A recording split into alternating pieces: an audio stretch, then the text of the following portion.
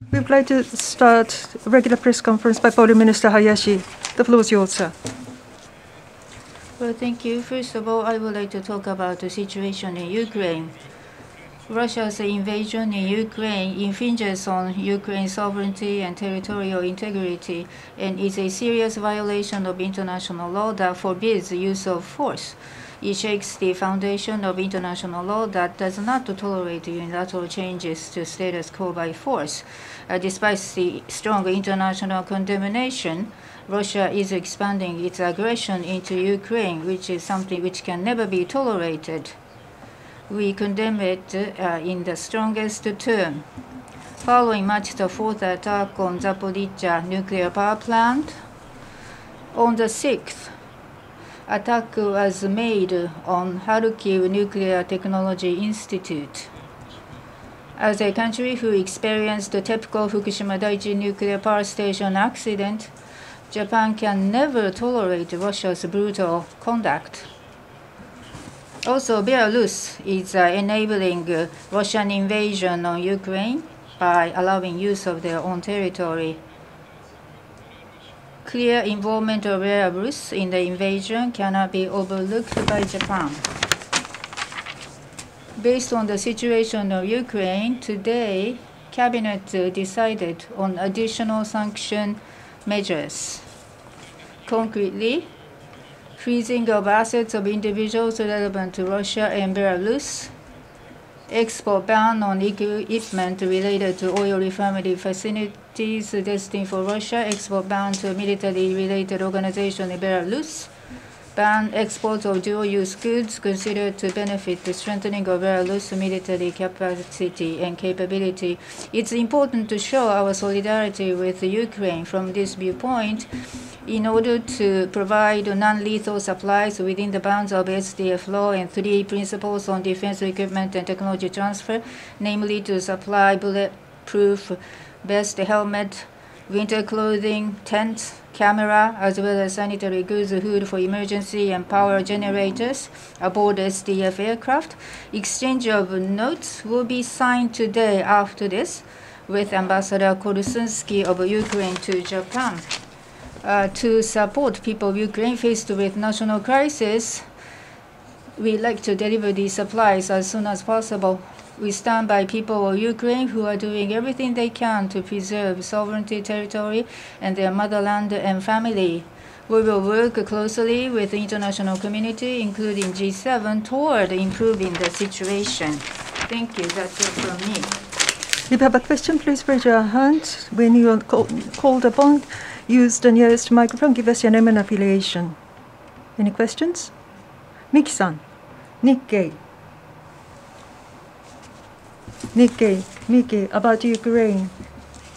As the minister mentioned the attacks on the nuclear power plants, but this time, regarding Russia's actions, there have been points have been made that it's actually the breach of international law, and for Geneva Convention, they say it's contravening that because the indiscriminate attacks and the bombs of fuel explosion.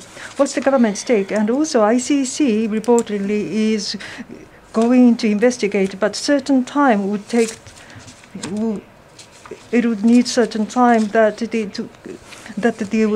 they cannot be judged. All, about Russia, who had sent military troops within the territory of Ukraine without the consent of Ukraine.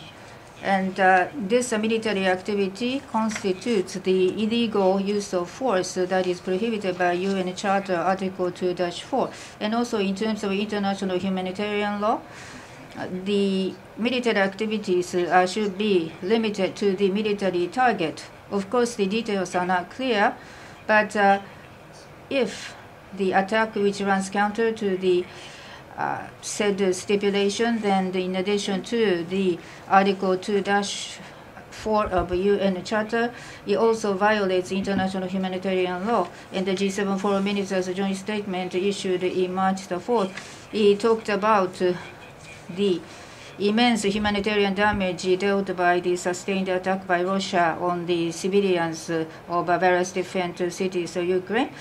which is, of course, prohibited by international humanitarian law. An indiscriminate attack is something which can never be tolerated. And we really seriously see the situation where many of the civilians have been victimized in Ukraine. And you talked about ICC. And as for the system to penalize the violation of international humanitarian law, there exists ICC. Prosecutors of ICC had already started the investigation into the situation in Ukraine. We know that.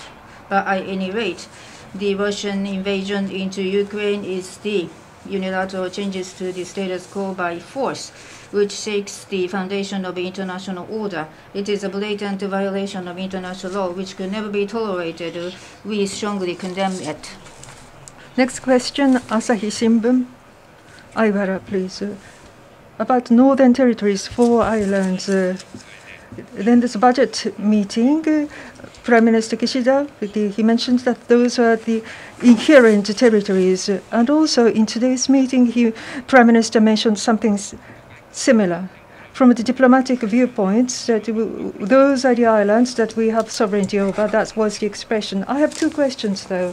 This time, inherent the territories. For one, it was used after a long while, but for diplomatic views about Japan-Russia relations, the current situation is difficult. Is that your take?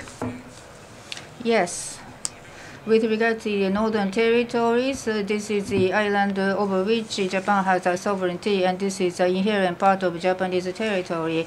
And our position is unchanged on this point. Well, so far, you said that this word has not been used. But from the diplomatic point of view, these are the islands over we have sovereignty. This is a term, but in view of the situation, as for the outlook for negotiating the treaty of peace, at this time there is no prospect for that. Nothing can be said that resolving the Northern Territory issue and then conclude the peace treaty is the consistent position of Japan, which remains to be unchanged. But at this time, we cannot see any prospect in future on that, nothing to say about that. That is why we have said that this is an inherent part of Japanese territory, and these are the islands over which Japan has a sovereignty. This is why we are using these terms. Next question, please. Sugimoto-san, Sankei newspaper. Sankei, Sugimoto. In relation to the previous questions, inherent territories, that expression, it hasn't been used for a while, but in the past about Northern Territories, illegal occupation, I think that was the expression used. Still, the MOFA's homepage uses such expressions, but in your recognition, it's illegally occupied by Russia. Is that your recognition? With regard to the occupation of Northern Territory by Russia is something which has no legal grounds. There is no legal ground, therefore we call it illegal. Next question, please. Yomiuri newspaper, Abe-san. Yomiuri, Abe.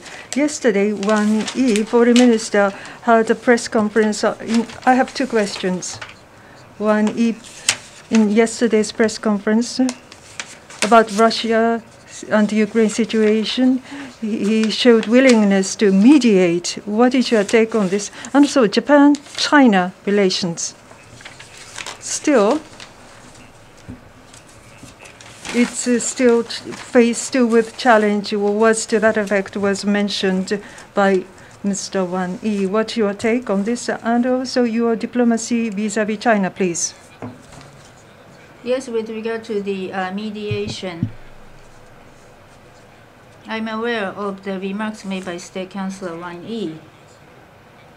I would refrain from commenting on individual remarks made by countries regarding Ukraine situation, but at any rate, Russia's invasion of Ukraine is an unilateral attempt to change the status quo by force, shaking the foundation of international order. This is a blatant violation of international law. It is totally unacceptable. We condemn it strongly. Now is the time for international community to unite and safeguard foundation of international order and act resolutely in coordination with the relevant countries. We call upon China to behave responsibly. And also, about Japan-China relationship, I know about the remarks made by State Councilor. Between Japan and China, because we are neighbors, various pending issues exist. But at the same time, Japan-China relations is not only important for our bilateral relationship, but also important for peace and prosperity of the region and international community. State what needs to be stated, and seek responsible behavior, and cooperate on common challenges. Such a constructive and stable Japan-China relations should be built through mutual effort. Next question, please. Aibara-san, please. Asahi Shimbun.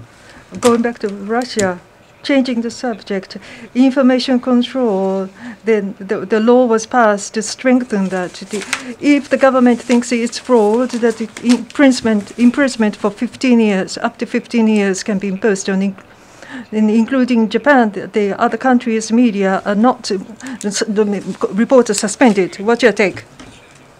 The Russia's invasion into Ukraine is a conduct that shakes the foundation of international order. It's a blatant violation of international law, and we strongly condemn it.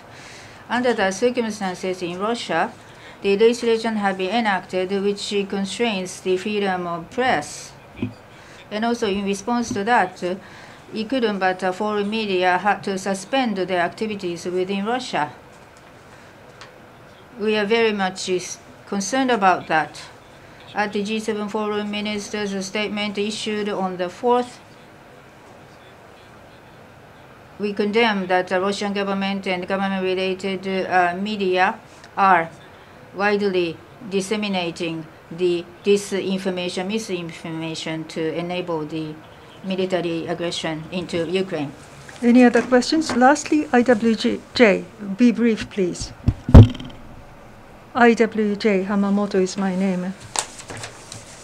Matsuno, Chief Cabinet Secretary, on the 7th press conference about the Sakhalin 1-2 project for energy stable supply is important, and he would be careful in judging whether he is going to withdraw from the project or not. About the withdrawal, what is your take, Minister Hayashi, and the U.S. government, and also those people who are related to energy policies to Japanese government or the MOFA?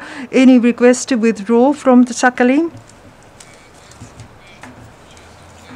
We are aware of the press report that U.S. is considering the import ban of Russian oil.